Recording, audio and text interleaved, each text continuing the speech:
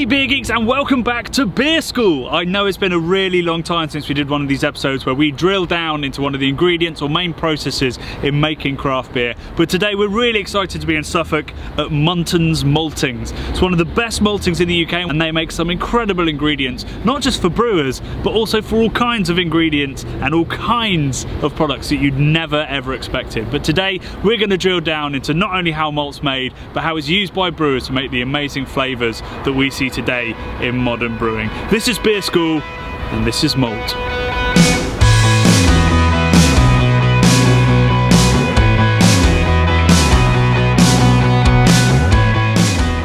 When was the last time you got excited about the malt in your beer? I'd wager never. Hops take the headlines, yeast gets the unsung hero award, and malt, well, it's lucky to get a mention in the thank you speech. But when there are only 4 ingredients in something, every single one of them is worthy of attention. In beer, malt adds aroma, flavour, body, it gives it colour and helps retain head, and of course it provides the sugar that's turned into alcohol. So how it's made and used is key to understanding our favourite drink. Brewing starts by basically making a porridge with malt and warm water, which creates the sugary liquid that we ferment. There's more on that later, but first, what is malt?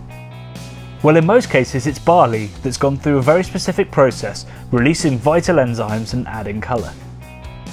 All this happens at a maltings like Muntons in Suffolk, one of the world's leading malt makers. We headed there to get a tour and talk to Fabian Clark, Muntons' technical brewer who tests the malt, tries new products and advises brewers on how to get the best from their product. So what does a brewer need to get a great beer, and how is it made that way? As we find out, just be warned, I look ridiculous in a hairnet. So it'll be varying from starch and extract, so the amount of sugars that will be then used in brewing to create alcohol, but also nitrogen for head retention and body, and also not too much nitrogen to make sure that the haze in the product is stable. And why is barley in particular used over different grains? So there's a few reasons. Traditionally, barley has not been usable for bread making, so things like wheat and spelt and rye have been a lot more popular for bread because there's no husk, so it's easy to make bread out of it. In comparison, barley is a husk on the outside, which isn't great to chew. The second reason is that husk helps brewing a lot because it of course forms a bed in the lauter tun, and so it almost kind of self-filters itself. Basically filters itself. And adding to that, barley has a very nice sort of starch to nitrogen protein balance that is just a lot more beneficial to brewing in comparison to wheat or spelt.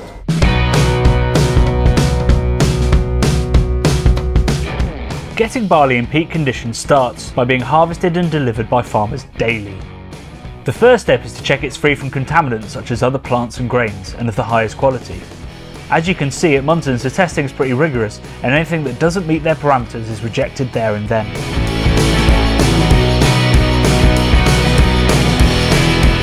From there it's put into silos where it waits its turn to be germinated. Barley is full of starch, which is basically sugar in a form that yeasts can't ferment, so we germinate it to make it easier for them. The grain is steeped in tepid water to hydrate the starch and activate the enzymes, the perfect state to sprout shoots and grow. They are left to germinate on giant humidified warehouse floors where tough starches break down into powdery meal that will turn into sugar during the brewing. Before that can truly start to grow though, the grain is kilned to stop the process and dry it out.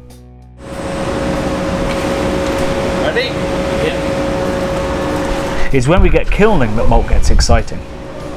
As well as preserving the enzymes and sugar for the mash, maltsters can add colour and flavour in the kiln. Lower temperatures and less time in the kiln means lighter roasting and more biscuit and caramel notes, while higher temperatures and longer time will result in carbonisation of the sugars and more savoury, roast-based flavours. In fact, there is a veritable, if very brown, rainbow of malts.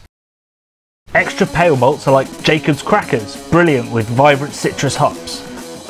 Munich malt is like a digestive biscuit that needs a slap of noble hop bitterness. Cara and amber malts with their toffee and nuttiness love a soft, juicy English ale yeast, while chocolate malt with its dark cocoa and black malt with its burnt toast aroma add balance to big and boozy imperial stouts. These more specialist malts are made at the historic small batch drum maltings at Muntons.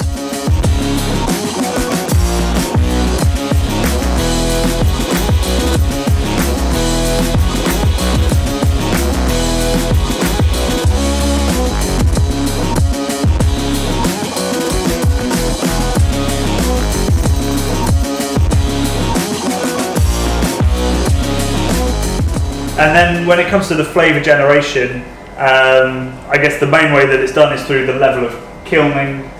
Yes, exactly. So kilning, depending on what kind of temperatures we run at and what kind of moisture is in the grain while we hit it with that temperature, will move us from a green flavour that's like raw barley going through a slight biscuit char to a very malty, ale-y flavour, and then caramel, and down the line to sort of chocolate, roasted, coffee kind of flavours. And there's kind of there's speciality malt as well, which can have like crystal malt, a real caramel, not just a little hint of it. Yes. How's that created? So for caramel malts, they're made in drum roasters. We would have to hit the green barley, so undried, fresh off the germination box. We'd hit it with a mashing temperature, so similar to brewing, sort of around the 55 to 65 degree mark, to start converting sugars, starches to sugars, and then we will then rapidly increase the temperature and start drying this down and caramelizing the sugar inside the grain. And then depending on what kind of crystal malt it'll be, you'd go from a very light colour, sort of 10 to 15 EBC, to all the way up to 400 EBC, where you've just got different forms of caramelized sugar in it. Clearly a lot of work and history has gone into producing different kinds of malts. And that demand is now being driven further by brewers as they look to diversify and improve upon what they make. Of course, there is still a lot of work to do once the malting's done. The mash is a critical and intensely complicated part of the brewing process, with endless opportunity to tweak to get the best from an ingredient that varies throughout the year. In small breweries, it's the time when brewers are using their instincts as much as their brains, and in bigger breweries, it's calculated and monitored to the nth degree. The idea is to extract the malt sugars by warming the malt to the point where its enzymes start to break down the inedible starch. But in reality, it's a tricky balancing act between the right amount of water, the right temperature, and the right time. In the end, you need the desired colour, as well as the perfect gravity to nail the balance of sweetness and the alcohol level.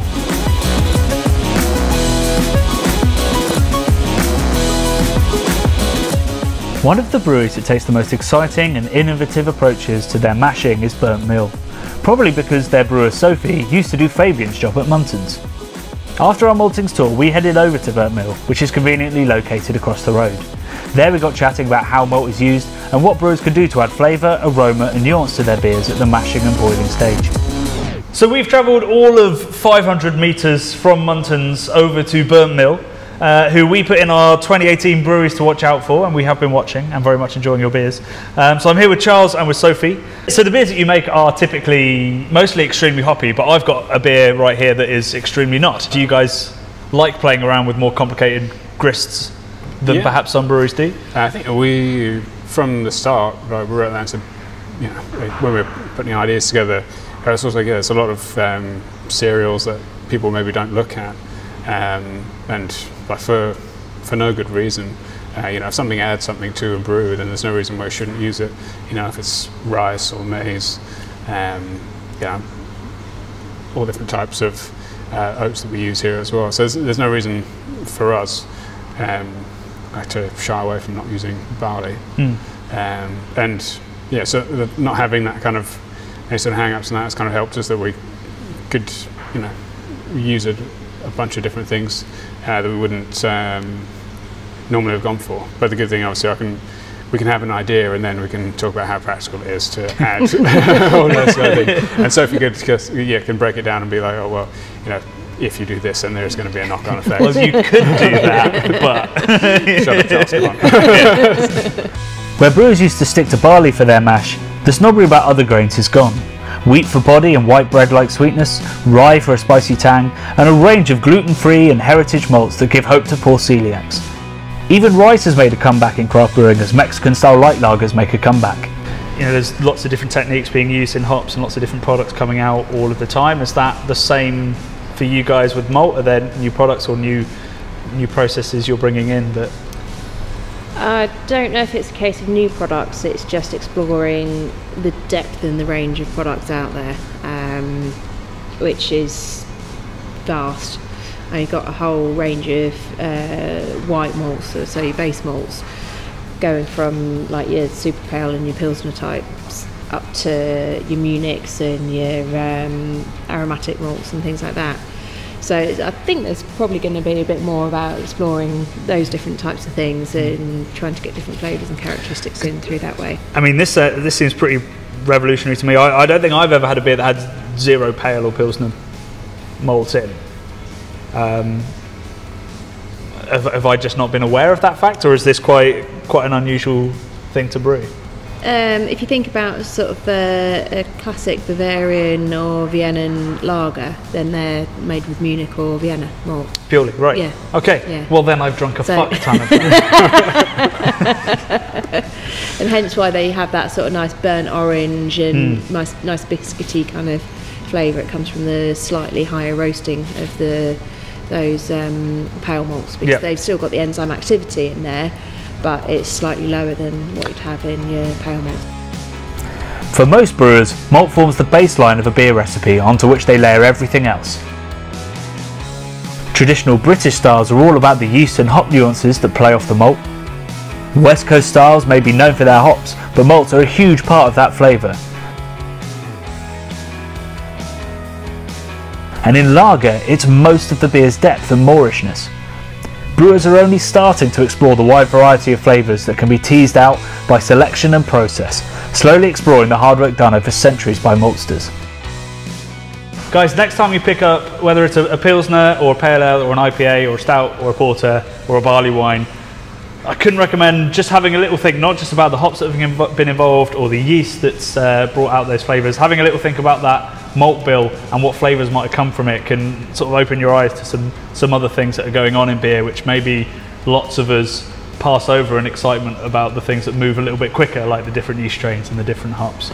So I hope this beer school's been really helpful for you. Obviously make sure you check out all our other beer schools about hops, about how to taste beer like a beer judge, about how sour beer is made and all other kinds of amazing barrel based things. But guys, thank you very much, and cheers to Muntons as well. Thank you. Thank you.